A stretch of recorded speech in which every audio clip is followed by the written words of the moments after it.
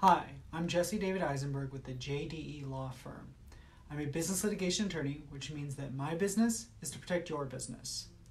Today I want to talk about how and why you should be timely. But first, I just want to say if you have any business litigation questions, would like to just talk about your business a little bit, please feel free to go to jdelaw.nyc/consult. That's jdelaw.nyc/consult. And you can book a 10-minute phone or 30-minute in-person consultation to speak with me. All right. Today I had, hopefully they'll become a client, come in. I met with them probably about a year ago when they were first being sued. Now, the gist of the case is that it's a father and son team, basically. And the son is being sued, but the father was the one who made the contract. Okay? Back then, I told them, listen, we have a good chance for a motion to dismiss the case, which means we win the case by going to a judge and telling them, listen, they're suing us for breach of contract. The contract was made with the father, not the son, so a lawsuit against the son should be thrown out. I think I had a very good chance to win that case. Now they're coming back to me a year later. They've already got a default judgment entered against them, which means the other side won because the father and son team just never showed up. You know, they have their reasons for it, but they never showed up to defend themselves. So now I have to vacate the judgment and then try and get the case vacate the judgment, get the case reinstated, and then try and dismiss the case. So now, you know, there's a lot of more hurdles for them to go through. And the judge may say, at the end of the day, listen, you're a year late. You know, your time passed. You know, you can't reopen it at this point. There's a definite possibility.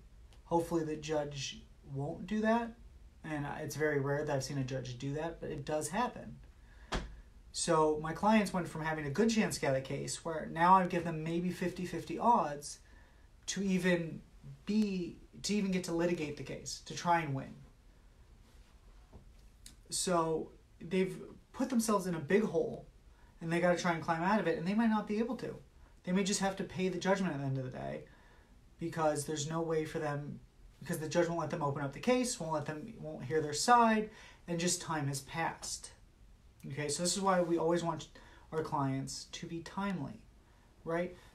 Hire us in the beginning and we can save you a lot of headache down the road, okay? It's a lot easier for an attorney to take a case from the beginning and properly fight it than to try and save the day at the end of the day. It's a lot harder for us to play superhero, basically. You know, can we do it? Sometimes, but it's not easy. It's never easy, those fights, okay?